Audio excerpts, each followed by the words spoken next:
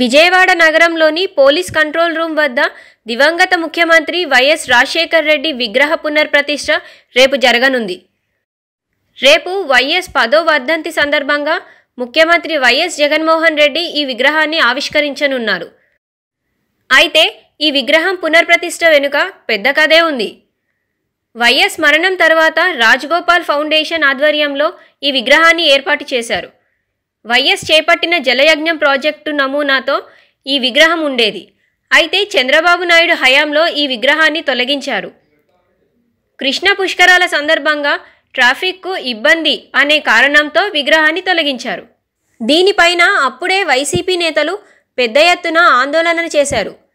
ఇప్పుడు కాలం గిర్రున తిరిగి జగన్ అధికారంలోకి రావడంతో కూల్చిన చోటే మళ్ళీ తన తండ్రి వైఎస్ రాజశేఖర్ రెడ్డి విగ్రహాన్ని పునర్ప్రతిష్ఠ చేస్తున్నారు. గతంలో ఉన్నట్లుగానే విగ్రహాన్ని రూపొందించారు.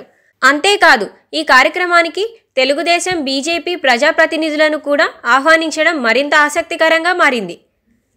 ప్రభుత్వం ఆధ్వర్యంలో ఈ కార్యక్రమం జరుగుతోంది. దీంతో ప్రోటోకాల్ ప్రకారం పార్టీలతో సంబంధం లేకుండా అతిథులను ఆహ్వానించారు. ప్రభుత్వం తరపున మంత్రులు కన్నబాబు, వెల్లంపల్లి శ్రీనివాస్, బొత్స సత్యనారాయణ, కొడాలి నాని, పేర్ని నాని ఈ కార్యక్రమానికి హాజరవుతున్నారు. వైసీపీ ఎమ్మెల్యేలు మల్లాది విష్ణు, సామినేని ఉదయభాను కూడా పాల్గొంటున్నారు.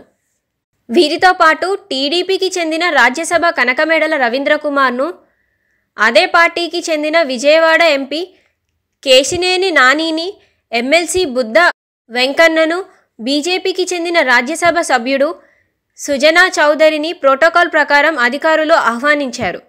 వీరంతా వైఎస్ రాజశేఖర్ రెడ్డిని తీవ్రంగా వ్యతిరేకించేవారు.